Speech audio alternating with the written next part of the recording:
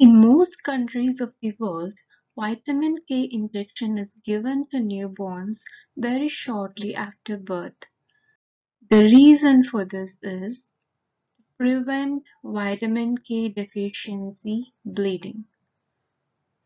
To prevent the vitamin K deficiency bleeding, single dose, usually 0.5 mg to 1 mg dose of vitamin K is administered intramuscularly to all newborns to prevent vitamin K deficiency bleeding, and this is given shortly, very immediately after birth.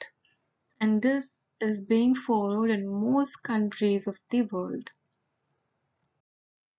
To understand the importance of administering this injection, one needs to first understand why this deficiency occurs in newborns and how the deficiency affects them, leading to bleeding. Now, let's see why vitamin K deficiency occurs in newborns. Now, the two main sources from which we obtain vitamin K are the food we eat. So if the food contains vitamin K, then our body absorbs vitamin K through the food source. And the second way in which we produce vitamin K is the bacterial flora. The bacterial flora in the gut, mainly the large intestine, helps synthesize vitamin K. In a newborn, mainly after birth, both of these sources are defective. So the food source for a baby, at least until 6 months of life, is mother's milk. This is the main and only food source for babies until the 6th month of life.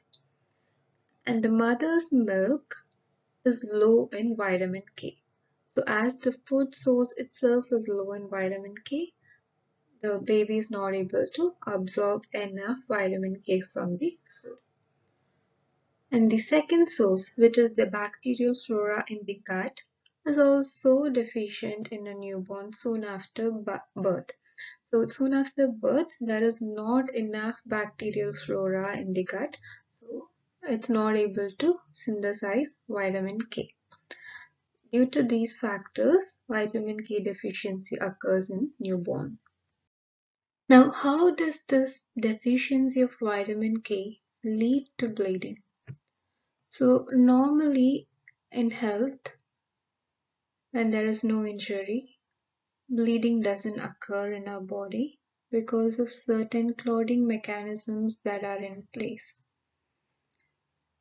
And when there is injury, there is not much excessive bleeding. Like after a while, the bleeding is controlled because of the presence of normal clotting mechanisms that occur in our body. There are various proteins and clotting factors that help in this process of clotting. And four of these clotting factors, mainly factor 2, 7, 9, and 10, are dependent on vitamin K. Now, why are they dependent on vitamin K?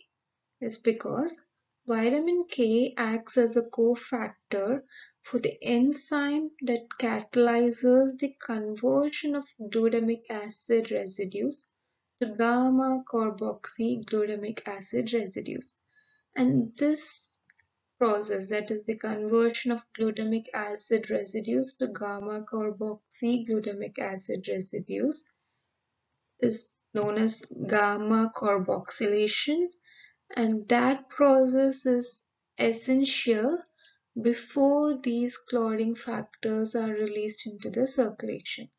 So these clotting factors require gamma carboxylation of the glutamic acid residues before they can be released into the circulation and help in the process of clotting. Now, when that doesn't occur, it can lead to deficiency of clotting factors, leading to bleeding. Now, I hope that highlights to you the need for administering vitamin K to all newborns immediately after birth to prevent vitamin K deficiency bleeding. If you like the video, please share and subscribe. And if you have any question in mind or any topics that you want me to cover, please let me know in the comments below. I'll do my best to help you with those topics. Until then, happy learning. See you in the next video.